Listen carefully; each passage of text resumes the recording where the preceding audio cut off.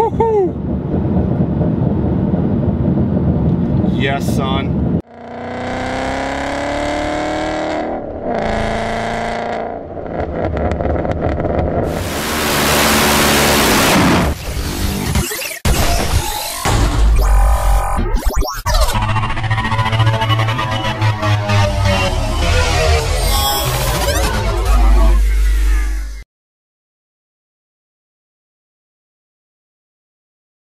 What's going on, everybody? Got a very exciting review for you today, and I am going to be testing and reviewing the brand new Firestone Indy 500 Ultra Performance Summer tires.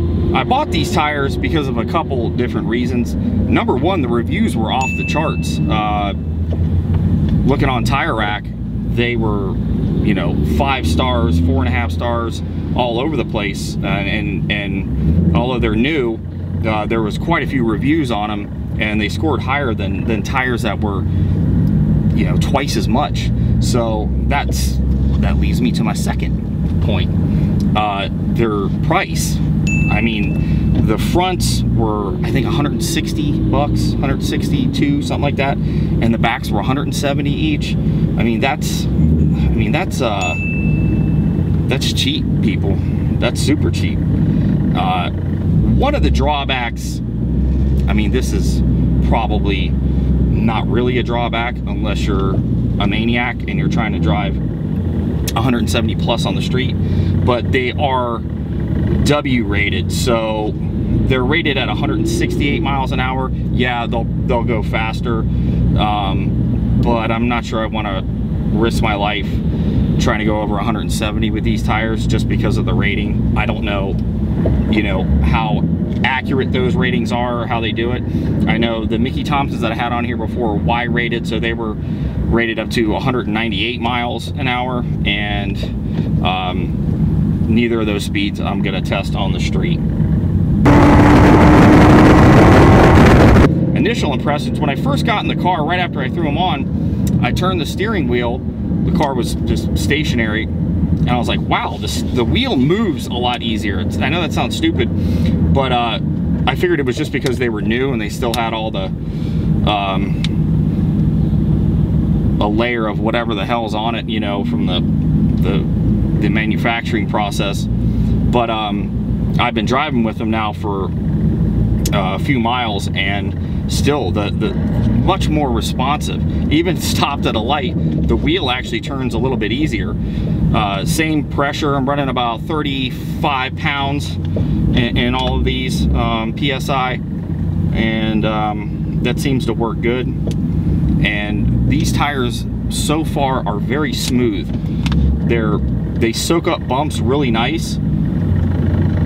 I've gone over railroad tracks and a few other things, and they soak up the potholes and little imperfections in the road really well, while still be able, you can still feel what the car's doing as much as you can with this stupid fucking EPOS electric steering system the Mustang has. I really want the Boss 302R steering rack. Mine did go out once, not while I was moving. I was trying to back out of the garage, and it locked up. I do have a lot of suspension mods and just mods in general, so they say that can cause it to fail. But whoa, holy shit, that was cold. These motherfuckers grip. Oh man, oh baby, $160 tires getting her done. Good job, Firestone. Better than the ones you made that exploded and killed people. Knock on wood. Now, when I test the traction, I'm doing that with the traction control completely turned off. So don't think I have the traction control on. It's completely turned off, which is the way you're supposed to drive anyway. The lake is beautiful and choppy. It's windy out today.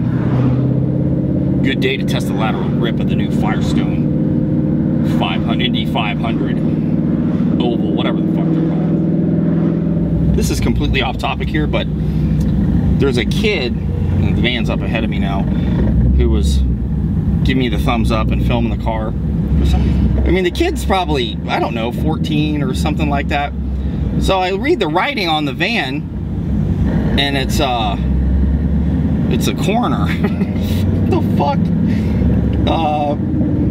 I wonder if they have a dead body in that van. Just, I don't know, that's just kind of strange.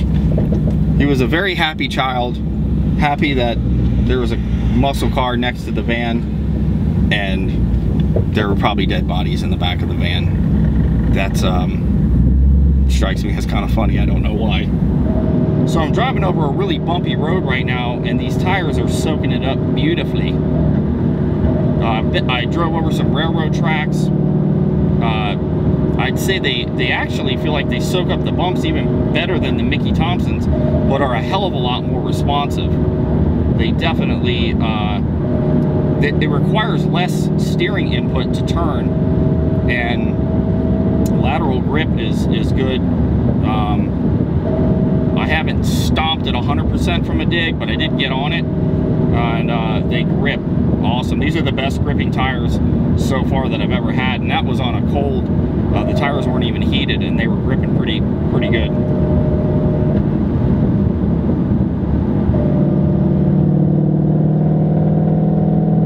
Check them out on a high-speed sweeper here. Nice. Very stable, even on a super windy day. Man, it's effortless, the steering. Really awesome tires. Very happy with these. Smooth, they soak up the bumps, very precise. Feel very sharp.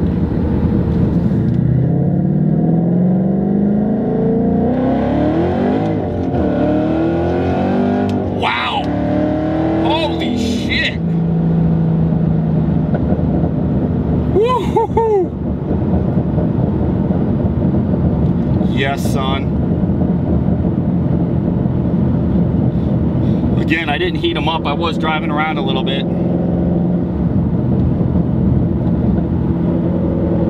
I was shifting around six grand though. I wasn't going all the way, but man, these motherfuckers are nice. Very nice. I mean, this thing is, these tires are like silk.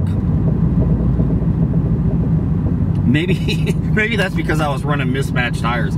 I blew out one of my tires, the Mickey Thompsons, in the back because I got a nail in it.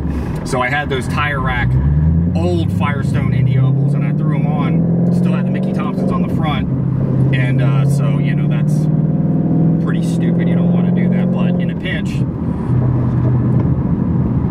great in a straight line. It was fine, but didn't want to turn too fast. These things are the truth.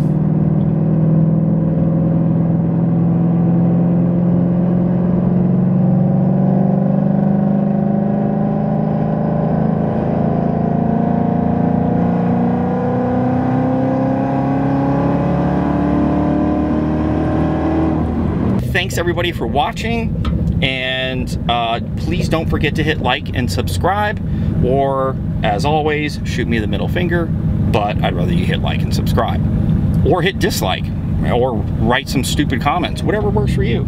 Cool. All right, everybody, have a great day. I'll see you next time.